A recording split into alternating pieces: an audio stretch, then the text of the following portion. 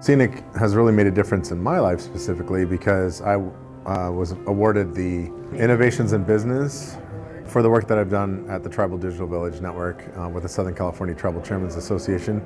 You know, I have a team of people there that are out in the field, only 4 people out in the field building this network. What CENIC's really brought to the organization is the opportunity for resources, the opportunity for connectivity. I mean, we have finally gotten fiber at our head end and our tail end of our network, so we have redundancy, but now it's a question of like, okay, can we get resources? Can we get connectivity to the things that matter, like the higher education, some of the resources that kids can use in after-school programs and all of the educational pieces there. So we're working currently actively with carriers trying to figure out the marriage of the Tribal Digital Village Network and CENIC so that we can take advantage of that. We're not quite there yet. We're still playing with the options.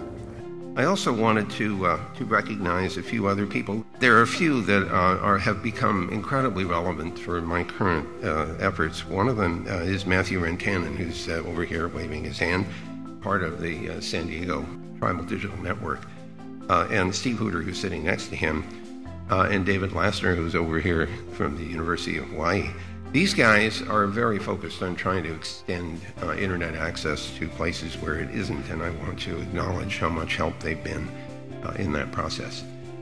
Today, I think we heard Vint Cerf maybe mention my name twice in his opening speech, was kind of cool. But you know, it's those kind of relationships that I've made through CENIC and some of the friends of CENIC that have allowed me to kind of grow the concepts and the vision of connectivity for Indian country in general, not just specifically Southern California Tribal Chairmen's, but I work on a national level and global for the indigenous population. I'm an advocate for broadband for everyone, sub $1. I'm all about the wholesale style stuff. So if you don't come, you don't have this opportunity. I mean, this is really key. And we see that in an example today. The Navajo Nation is here in, you know, pretty good force. They have Teresa, who I work with at the national level a lot, and then they have several IT staff and some people from emergency services. And I think what they're realizing is this isn't a tribal conference, but the opportunity is there to grow outside of the, not necessarily operating with your blinders on reservation, but not just focusing inward so much, focusing maybe a little bit lateral to see if there's opportunity to align with things that will help you solve your problems that you're having a tough time conquering on your own. Get you to a level of elevation where your thought process isn't just surrounded by your borders.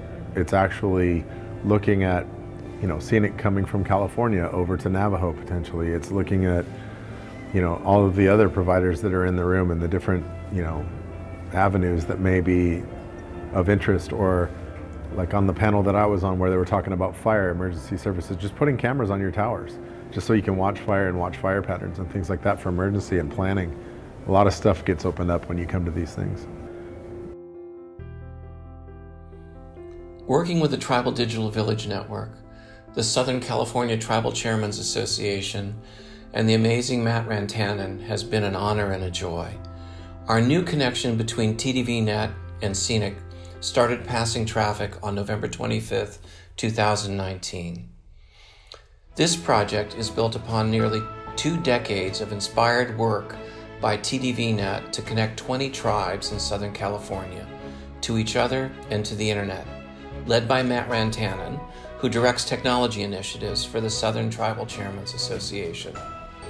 What the partners did here was to share strategic resources and expertise.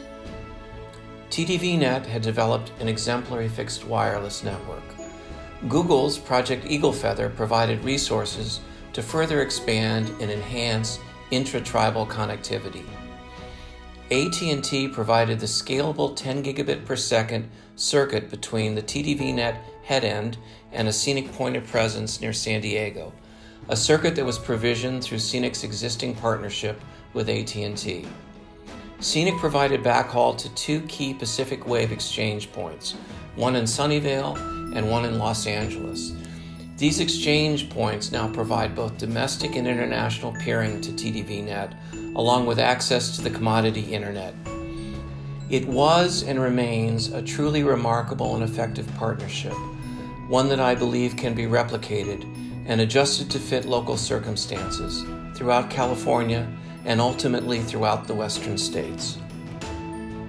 You know, these relationships that I've made, Steve, Vint, Lewis, and a handful of others have really aligned us as a project and a thought process to be able to kind of maybe move the dial on how they proceed in the future.